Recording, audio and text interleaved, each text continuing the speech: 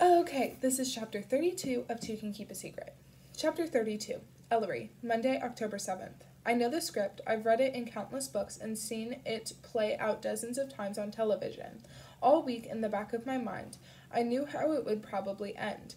What I didn't understand was how mind-numbingly awful it would feel. At least I'm not alone. Ezra and Malcolm are in the living room with me Monday afternoon, 6 hours after the Huntsburg police found Brooke. None of us went to school today, although Malcolm's day was more eventful than ours. He showed up an hour ago, bruised and battered, and Nana has been handing him fresh ice packs every 15 minutes. We're angled stiffly on her uncomfortable furniture, watching Channel 5 news coverage scroll across the screen. Melly Dinglass is standing on Echo Ridge Common, her dark hair whipping across her face as the leafy branches behind her sway in the wind. She's been talking nonstop since we turned the TV on, but only a few phrases sank in.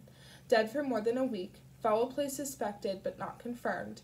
Yet another taunting message found this morning near Echo Ridge High School. Great timing, Katrin, Ezra mutters. Malcolm's sitting next to me on the couch. One side of his jaw is bruised and swollen. The knuckles on his right hand are scraped raw, and he winces every time he moves. Someone needs to pay this time, he says in a low, angry voice. I reach for his uninjured hand. His skin is warm, and his fingers wrap around mine without hesitation. For a couple of seconds I feel better until I remember that Brooke is dead and everything is horrible. Every time I close my eyes I see her, working the shooting range at Fright Farm, trying to stand up to Vance, wandering the halls at Echo Ridge High looking sad and worried, swaying and rambling her way out of the Fright Farm office on the night she disappeared. I should have pushed her harder to tell us what was wrong.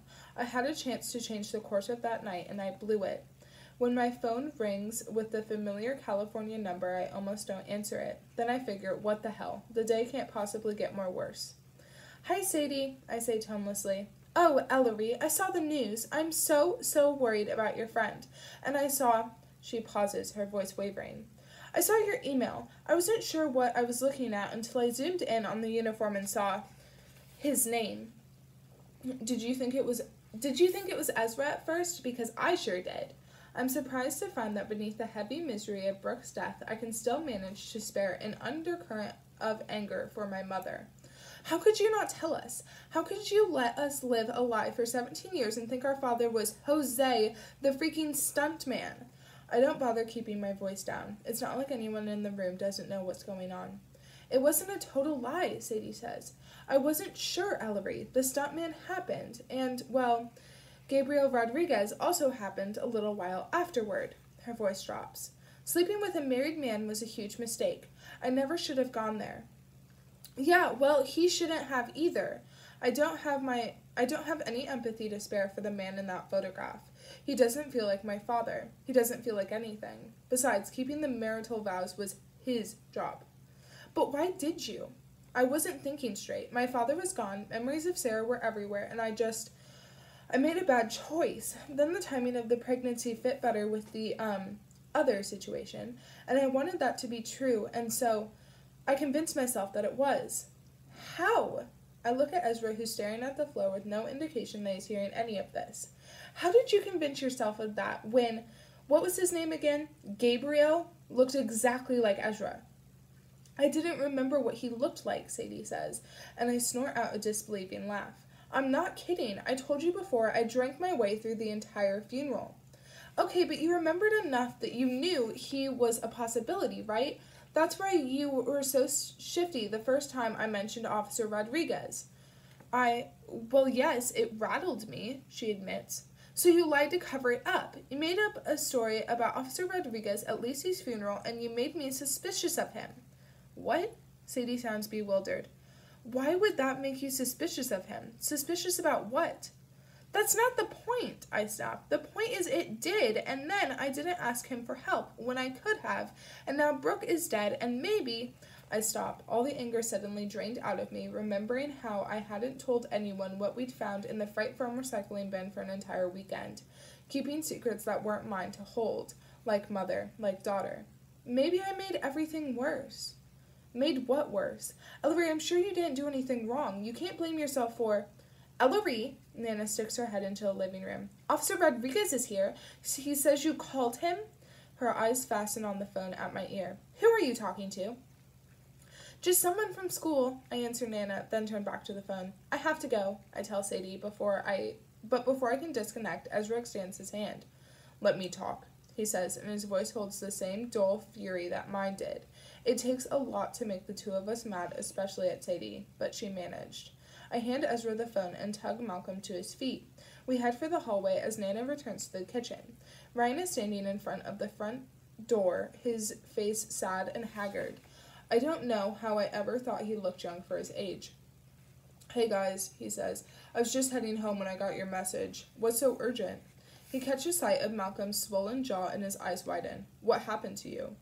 Kyle McNulty, Malcolm says shortly. You want to press charges? Ryan asks. Malcolm grimaces. No.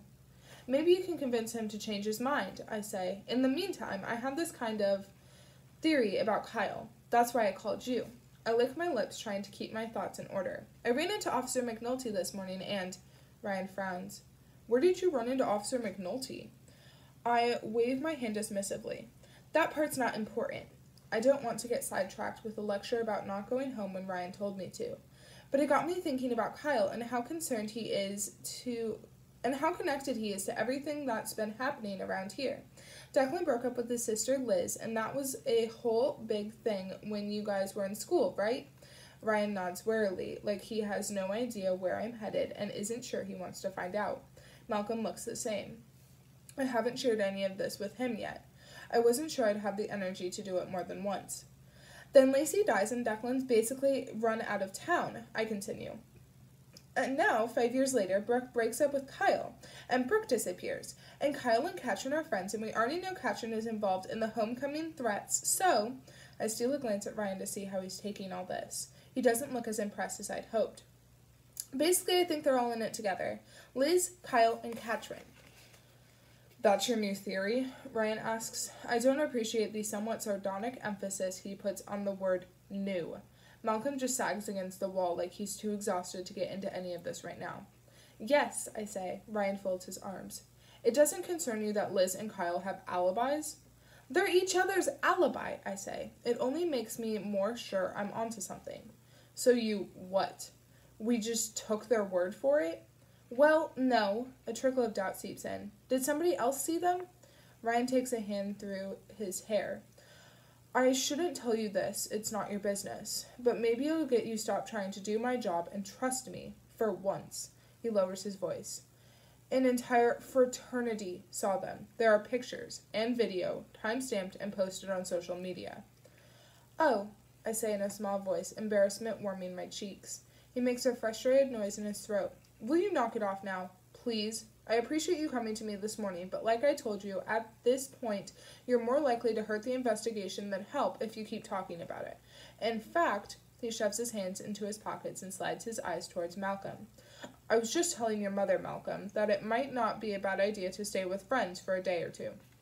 Malcolm goes stiff. Why? Is something happening with Katrin? Was it the video or... I'm not talking about anything specific, but tensions are running high and Ryan pauses like he's searching for exactly the right words. I wouldn't want you to accidentally say something to her that could interfere. Interfere how? Malcolm asks. It's just a suggestion. Tell your mother to consider it, all right? Should I be worried about Katrin? Malcolm asks. Doing something, I mean? Ryan doesn't answer and Malcolm glowers. It's bullshit that she's just walking around like nothing happened. You have proof she's shady and you're not doing anything with it. You have no idea what we're doing. Ryan's face doesn't change, but his tone gets steely. I'm asking you to lie low. That's it. All right? We nod and he clears his throat. How is, everything else, Ellery, with your mom and, Horrible, I say. But who really cares, right? He heaves a sigh that sounds as bone-deep exhausted as I feel. Right.